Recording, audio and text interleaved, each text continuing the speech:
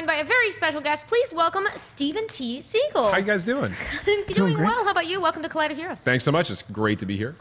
And you are here for many reasons. You have an incredible body of work, but specifically you have a book called Get Naked. What? A series of graphic essays which came out last year but is nominated for two Eisner Awards. That's pretty exciting. Yeah. No, I wanted to see if essays could be comics. I like lots of different things. We talked just before I started in the 80s doing like small press black and white. I've done X-Men, I've done image books, Vertigo books. I'm all over the place. So I thought, how much more over the place can I get? Let's try essays. And we did. 19 travel essays of different places I got naked. Nobody wanted to see that, but here it is. It's nominated both for best humor publication and for best short story for Get Naked in Barcelona. Yeah, I don't know what made Barcelona so special to be naked in, but that was the one. I think it was the relatability of the sports stuff. Our true fear, except for Coy. I mean, I live live. I got a Burning Man. You guys got to make choices. But what I love about the book is that it immediately, like page one, naked. Like there's no warm up, there's no foreplay, so to speak. You're in, and the book instantly feels relatable. That's the exact word I'd use. Everyone has one or many stories. They're like, well, I've had that feeling. When you were writing it, did you cite other people? Did you have conversation? Like, how did this book come together? Well, that's a complex question. I mean, first of all, I don't think I was naked anywhere until I was about 30. Honestly, I was a scrawny kid. I was, told from a young age, people would put their hand around my arms and be like, I can touch my fingers. I'm like, that doesn't seem good. So I was cloaked. I was dressed for Handmaid's Tale in the male sense before there was such a thing. I didn't wear short sleeve shirts. I never wore shorts because I was just never going to be seen. And then when I turned 30, I developed this heart condition and I had to start swimming all the time. And when you swim, one way or another, unless you can do that towel mambo that some people do, it's going to come off. And I was like, oh, what was I so hung up about? And then I started traveling a lot and just wound up, as the book points out, naked in various places. And I thought, well, that's weird. I don't kind of feel freaked out about this anymore. When did that change happen? And it didn't happen in America was the answer. So I wrote 19 essays about 19 different countries where they just kind of have different feelings and vibes about us. It's just not a big thing anywhere except the US for the most part. And the main answer to your question is I wanted to do essays. Like I love David Sedaris, I love Spaulding Gray, I like just performance monologue-y stuff and essay stuff, but I'd never seen it in comics quite that way. And about 5 years ago, I was thinking, well, what would an essay look like in comics form? And I hate comics that have too many words, even though a lot of mine do. And I was like, well, an essay is gonna have even more. And how do you solve this problem? And I couldn't. I just sat with Photoshop, moving stuff around, trying to figure it out, never came up with a good solution. But I teach at a school in Viborg, Denmark, called the Animation Workshop. And those students, they have 3 majors: comic books, animation, computer graphics. And I teach the graphic novel course a bunch. And the students did a session with some other teacher on journalistic comics, and they posted them online. And I was like, this has a lot of text, but it's still a comic, and I would read this. So then I pitched the school, I'm like, I want to do essays. Can we just make it an assignment? And if it turns out really great, we'll publish it at Image. And if it doesn't turn out great, it was an assignment. And it turned out great. So we published it. Were your students like, all right, this is either homework or my first credit? What was that like? Yes, that's exactly what it was like, I think. You'd have to ask them. But no, the weird thing was that it was Get Naked. So I knew it would be essays, but I didn't know what. I have a lot of weird family stories. Like my dad was mistaken for Richard Nixon by the Secret Service and carted away because they thought he was the president, not because he wasn't the president.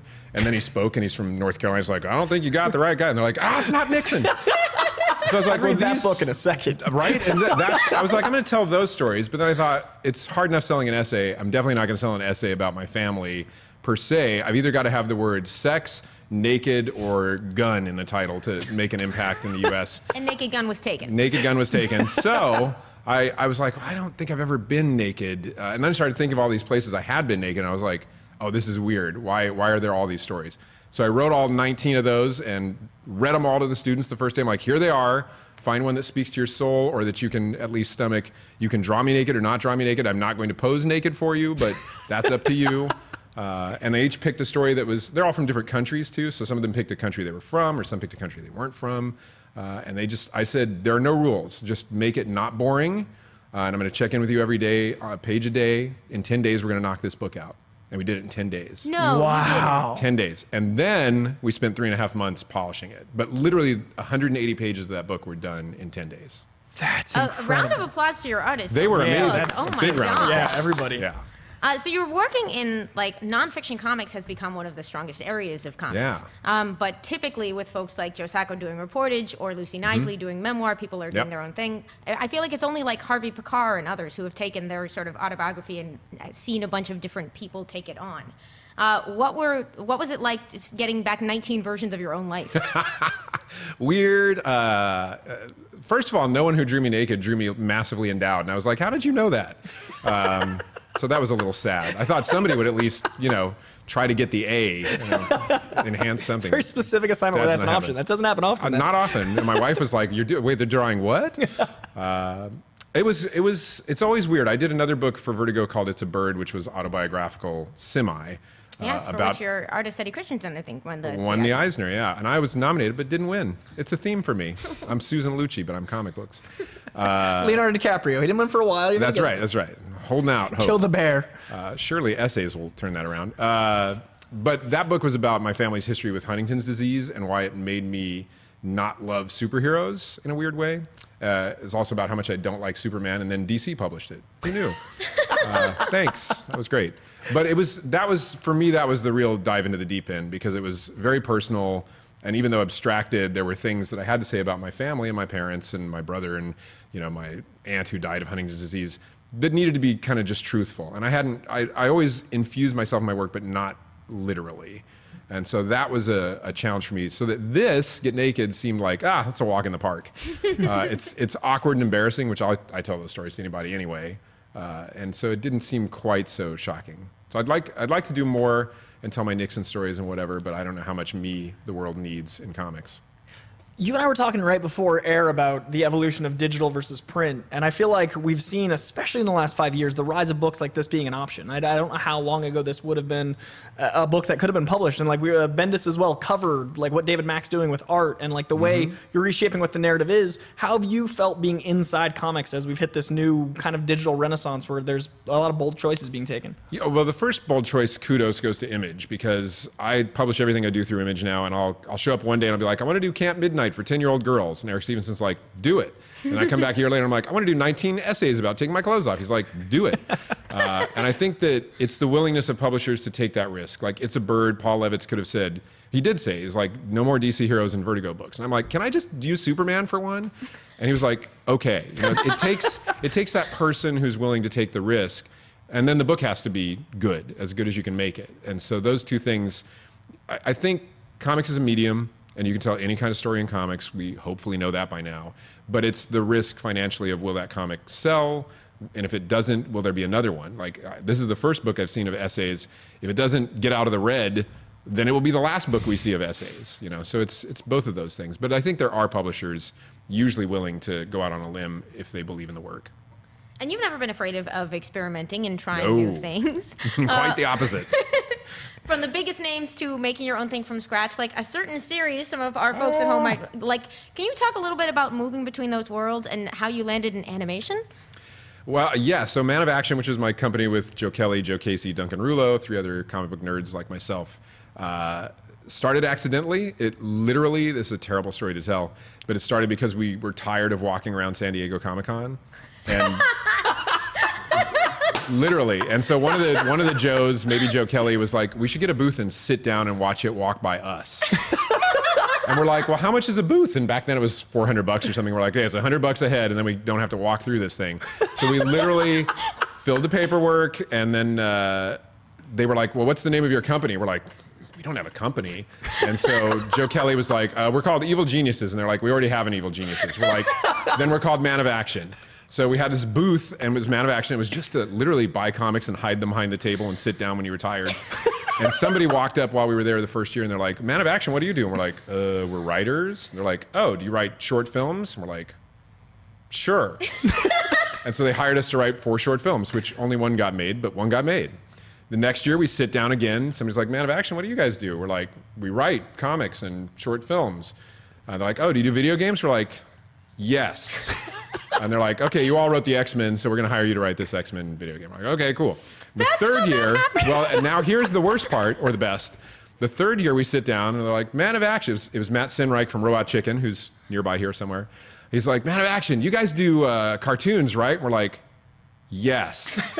He's like, oh, good. Cartoon Network wants like a boys action show, and that's not really what we do, but you do that, so go talk to them. And we talked to them, and we sold them Ben 10. Oh my God. Wow. And we had never worked on a cartoon before, none of us. So internet, sometimes buy the cart before the horse, and Sometimes. get the horse. That's incredible. Well, that X-Men game was like one of the notable best Marvel games. Like we Hard all stop, yeah. remember that coming out, being like, it can be this good. Like, and that was just y'all being like, sure, yes, we do that. I mean, we wrote the script for that, which was like 700 or 900 pages or something ridiculous. And then Raven developed and kind of did all the hard parts. But we had worked on X-Men, and the one thing that unites all this stuff is what's a good story, and it's a couple of things. It's that you've got to give the audience something, not just a bunch of plot details, something. They've got to leave with something. So if you read Get Naked, I'm hoping you leave with a sense that if you're like me and a super self-body phobe, you can get over that. That's the moral of all of those stories. Is there's awkward stuff, there's weird stuff, but you can put your mind at ease and just be yourself. That's possible. So that's what I'm giving people in exchange for their $25 or whatever that book costs. With Ben 10, it's telling kids, you don't need 10 different superpowers to get through something. You need to think. Sometimes that's Gwen, sometimes Ben has an epiphany, sometimes Max tells them. But that's what unites those stories. So it's getting at what does somebody leave with as an audience member? What do you have to offer the world? And that's no different if it's a video game, a cartoon, a comic book. And we'd all learned our chops. That doesn't even a thing. Learned our skill sets doing comics. We had honed our chops. There's a chops metaphor here. I don't know what it is. We'd all eaten pork chops while working as writers. And it's just kind of applying that skill set. There was stuff we had to learn about cartoons that we absolutely didn't know. We've worked on films, we've worked on TV shows. You always go, oh, this is different. It's not just writing. I have to have a different toolbox. Were there any particularly funny memories of making the animation or film transitions there? Well, the best thing about the Ben 10 pitch was we're 4 guys, and we all have wildly different aesthetics and kind of things that interest us, and nobody wanted to commit to the one thing. We could not decide what should we pitch. So we pitched 20 things in 20 minutes. Wow. And we were like, well, it's too much, but we'll just take a stopwatch and we'll have a bell and we'll ring the bell at 60 seconds and just move on to the next thing. And so idea 8 was Ben 10, but it was literally like somebody would just start a pitch, blah, blah, blah, blah, blah, blah, ding, boom, move on to the next one. So it was the craziest pitch I think Cartoon Network had ever heard. Did the meta quality of that being how Ben 10 happened, like a million different versions? Right? Like they were like, there's something here. Well, they stopped us at 8. So number 8 was this. They're like, that's it. That's what we want. And we're like, no, we're doing the rest. We worked hard on these things. Really? Yeah, so we finished all 20. You listen to the next 12. We've got more to say. We were a little indignant. But then at that same 20, one of those was Generator Rex, one of those was Zack Storm, which is now on Netflix. And there's 17 more, which no one has ever asked That's about. incredible. Is there any of those other 17 you can safely mention? Because I'm fascinated by like what. They're sellable. Are you kidding? I was hoping to hear one. Somebody needs to go. By releasing information. We still have a stopwatch and a bell. Somebody needs to have the other 17 meeting. Absolutely. I mean, who knows what's in there?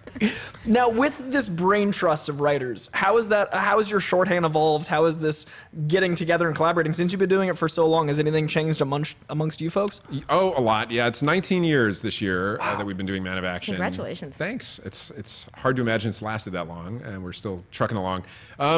We bring in a lot more writers. We have big writers' rooms now. We have kind of 55 to 60 freelance writers that we'll use to staff a season of a show, and we bring in 5 or 6 of those at a time, plus the 4 of us, plus kind of our 2 main principal full-time writer guys.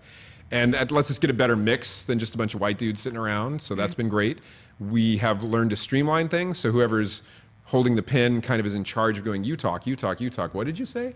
And then they get to make the decision. So we've learned to just lay back and have ideas and let somebody else coalesce the ideas. But mostly the reason it's lasted is because we all know what's cool when we hear it. We don't always bring it, like, I have the best idea, and you spit it out and you're like, that was terrible. But somebody else in the room will go, no, that thing you said about the bison, let's stay on the bison. And so we've learned to trust whoever's feeling it to drive it. And that seems to be what works for us. So comics was the beginning. How did you first, what was the first comic you remember picking up? What was your collecting process? Do you still bag, board, and long box? What's your comic? I have had a midlife crisis called My Lights 2, which is the most pretty comic book bag ever. And that has transformed, well, basically I don't see anyone anymore. I get home and I'm like, I'm going to put these books in these new bags. And then, like, you could literally put my ugly face in a My Lai 2 and I'd look like Brad Pitt. It's just they have changed my existence for the worse and the better. So I still collect comic books, mostly like old Silver Age Marvel and DC stuff. I now am in the fortunate place that all those books I couldn't afford, not even expensive books like Defenders 7, I mean, not, you know, not like crazy Golden Age stuff, but I can get those. It's just fun to fill up these runs. I have no time to read them, but it's like, yeah, I got this. Now what do I do with it? So I'm still doing that. You could read them if you wanted to. I do. I have a stack by my bed called, you know, I hope I break my foot soon, so I'll be in this bed and can read all these books. But I don't get to most of them. I'm reading Killraven right now from the 70s, Nice. I want to say. And I started it in January, and I'm on like the 7th or 8th issue. That's how much spare time I have. I have a weird thing with Silver Age where I don't like to read them because they're from this, like the paper deteriorating. So I don't read my digitals that I own until I have the print of the thing I own. So I'm like, I now have access to my own books. I'm the opposite. Like I bought here's the nice version, the library edition of da-da. I'm like, nah, I want to read the crappy flap. So. You want to smell the paper, you want to look at the ads, you want to read the letters. You want to smell it too. Like the smell of Silver Age books is so important. Yeah, my first book was Avengers '89. I've told this story before, but my mom and dad bought it for me. They were in the Air Force. We were moving a lot, and they were like, this will make you happy that we've moved again, and it scared the crap out of me. It was Captain Marvel's on the cover being electrocuted, and then there's creepy aliens and stuff. I was like, do not give me any more of these ever again. I'm 6 years old. This is not for me. And then I took a big sabbatical until I was in junior high, and that's when I got back into comics. And now it's your life. And now it's my life, yeah. What do you prefer as far as the mediums? Do you have a preference for? You've done so many things: video games, film. Is there a certain way you think about them differently? Is there a preference for like mode and mood? Like right now, you're balancing between handling cartoons and handling comic books. Is there something you like is more relaxing than others? They're like a neutral. The nice thing about comics is the kind of comics I do now, where I work through Image, is me and an artist going, "Here's what we're doing." And Image is not very aggressively hands-on about, you should do this instead. So it can be great in that I have a vision, I work with an artist, whatever we get collectively decided, that's what we put out. It can also turn out badly because, you know, maybe I shouldn't do 19 essays about taking my clothes off. There's no one to go, don't do that. So you have to really self-monitor a lot. But it's nice that it's this pure, if I could draw, I would love that. Like if I could just get an idea from my head onto a page, and I'm it. I love cartoonists like that can just do it all themselves. Hallelujah. But even 2 people is not a lot. As soon as you go to a cartoon, we're talking hundreds, low hundreds. As soon as we go to a TV show, we're talking 200 or 300. As soon as we go to a movie, we're talking 400 or 500 if it's a special effects movie. And I love all of that. Like it's all collaborative, but you just have to go, this is you and me making a comic. This is all of us making an animated show. And it has to be all of you. It can't just be, even with a comic, I can't write a script and go, draw exactly what I've given you. It has to be give and take. You know, you have to go, what do you want from a script? What do you want to draw? I worked with Kelly Jones once, who I love, and he was like, I don't draw horses very well. I'm like, we're doing horses. Oh. You're going to draw a lot of horses then. You should, because he should. And then he loved it. Forgiven you? Okay. Yeah, no, it's part what does he want, it's part what does he need, it's part what do I want, what do I need. And you've got to, for the thing to be good, it's got to make you grow. And if you're just doing what you always do, is that why you've made so many twists and turns? It is a great part of that. I try to mess my creative process up every year or two and not do it the way I used to do it. The Camp Midnight books that I've been doing with Jason Katzenstein for Image, another one's coming out in October. I start at the end and I work backwards. So I go, here's what it's about. How do I get there? For Camp Midnight, I started on page 1 with no outline. It was like, I hope I make it by the end of this book. And it terrified me, but at the same time, I made it. And so now on the second one, I'm like, I guess I have to write this one that way too, but I won't write any other books that way. So I'm always trying to go, how do I get at this differently? I think my toolbox is good enough to mess everything else up and hope I can survive. I'm doing a book with Teddy right now where he's just painting images. They're all exactly the same size and shape, and I get them out of order. So I don't know what he's painting, but I get to decide the sequence, and then I get to write the script, and that's going to be the book. So neither one of us knows what we're working on. Oh, I love that. That's amazing. Fantastic. Yeah, but it's terrifying. But that's what I need after 30 years of doing comics, is I got to terrify myself. Has there been a moment, like I know the Breaking Bad writers wrote themselves into corners at the end of every episode, so they had that moment of like, has there been a moment you've written yourself into a corner or gotten yourself stumped where you've had to revamp enough that it reshaped the entire book or the entire series? Well, not so much that, because again, I write backwards primarily. Sure. So it's more like, how do I start this, as opposed to where does this go? Have you not gotten to the beginning? I guess is the Well, the beginning is wide open. Like you can start an hour before something happens, or a day, or a year, year or a decade or a generation. So it's a question of how far back do you go to get to this moment for a lot of what I do.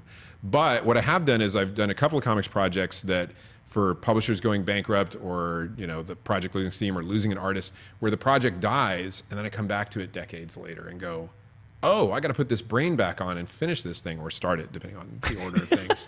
So like Becky Cloonan and I did American Virgin for Vertigo. We just got the rights back, but Vertigo canceled it at 23 and it was 4-issue arcs. We never did issue 24. And everybody was furious. They're like, why would you kill him? And we're like, there was an issue 24. Oh, you wow. didn't see that. And I have an outline for it, but I didn't write it. So now I'm going to go back and write that. I don't know how long it's been, like 7-8 years or something, maybe 10. And I have to put in that head and go, oh, how did I think about this stuff? Because I don't work that way anymore. So that's happening? We're going to get the ending to that series at some point? I don't even know it's the ending. You'll get the end of that arc. Okay. Yes. Becky and I are going to do it through Image. We're just trying to find the time to get that issue done. Sure. And then, yeah. That's so cool. My last question for you, because your world of comics is so unique, and a lot of times it's hard to find like a gateway drug into comics. You had a scary experience in the beginning, but is there any book you'd recommend to people that are trying to find their way into non-cape books? Is there any gateway drug? Yeah, right now I'm so all about my favorite thing is Monsters, Yes. which was last year's. I think it won a bunch of Eisners last year. So not a traditional comic book. So not. I don't even know what I thought it would be, or what I don't even know that I would have found it. And I think somebody forced it on me, and I was like, oh, it's too many words. I don't think I can read scratchy art. And within about 2 pages, I'm like, I should just quit comics because Emile Ferris knows what she's doing, and I have no idea what I'm doing. So it's about a young girl who fancies herself a monster, and that's actually a really cool psychological metaphor for stuff that's happening in her bizarre part of the neighborhood, and her weird brother and her mom, and some murder that may have happened upstairs. And it's thick. It's like 300 pages, and it's part 1. So give me part 2, Emile Ferris. Where are you? But it's a great book. All right, so please, you got to check out the collection, Get Naked. It's up for Best Humor Publication and Best Short Story. Yeah. Thank you so much for being here. Thank you. You all... And there will be a Get Naked podcast soon. Really? Yes. Oh, interesting. They're all being read out loud and animated with the art. So check that out when it shows I up. love how That's multimedia your whole fantastic. company is. How many different tiers? That's how we roll, baby. That's fascinating. And we didn't even have time to get into the X-Men or, No. a little thing called Big Hero 6. There is that. Next time. So next Down the time, street. thank I'm you just so up much the for block. joining us. Thank you. It was great to be here. Appreciate it, guys. Thanks, guys. Until next week, stay sweaty.